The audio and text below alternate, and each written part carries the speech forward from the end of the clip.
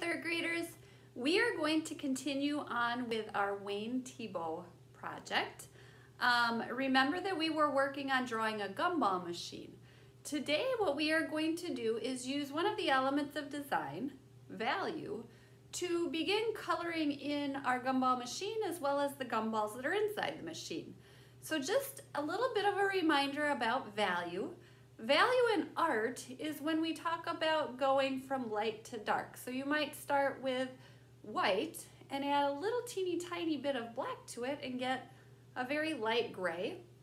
And then add a little more black and it becomes a darker gray and a darker gray and a darker gray until you get all the way to black. So we are going to be adding value into our project, the lights, the darks, and everything in between, to add value to our project to make it look more realistic and more three-dimensional. So like it kind of pops out of your paper. I'm going to do that coloring demonstration in just a second. Okay, so I have Sharpied everything. I used a thick Sharpie, which if you used a quarter for your gumballs, you could also use a thick Sharpie. If you used anything smaller, you might want to use the thin one. And then I am going to use colored pencils to color.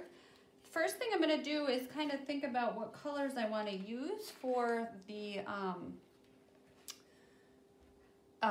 actual like base of the gumball machine. A lot of times at least from what I remember when I was a kid, I guess I don't see a lot of gumball machines anymore, but what I remember from when I was a kid is that they are red. Now, if you want to choose a different color, that is completely fine with me, but you're going to nice and neatly color your gumball machine in, trying really hard to color in one direction and stay in the lines.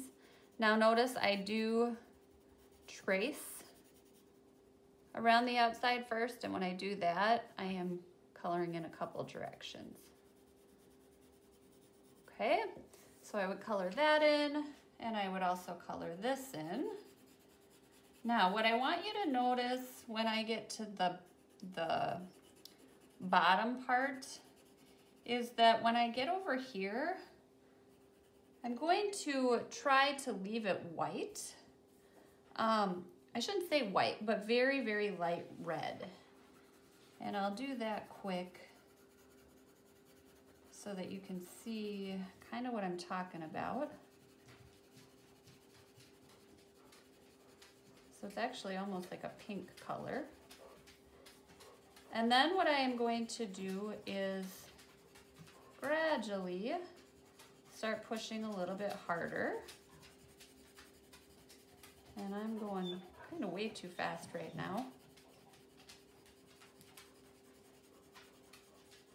And then a little bit harder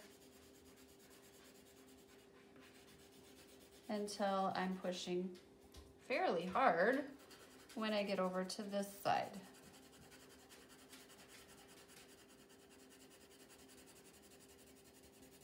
Now, I'm going fast because of the demonstration and I don't want this video to be too long. And you can see it when I go fast, I kind of make some mistakes. So I don't want you to go as fast as I'm going, okay? Now, when I mix colors or blend or do value like I'm doing right now, I do sometimes color in more than one direction. So what I'm doing right now is kind of fading the darker red into the lighter so that it's not a distinct line where it goes from light to dark, okay? And I would do that same thing over here. What I'm also going to do over here on the left side is add a little bit of black, because if the light is hitting on this side, it's going to be light on this side and get darker on the opposite side, okay? So I'll grab my black quick, and I'm not pushing hard when I do this, just very gentle, very lightly. I will add a little bit of black and just kind of fade that out. like this. Now, if you have like metallic colors in a bigger set, it would be cool to use silver in here. Otherwise, you can use a gray. For your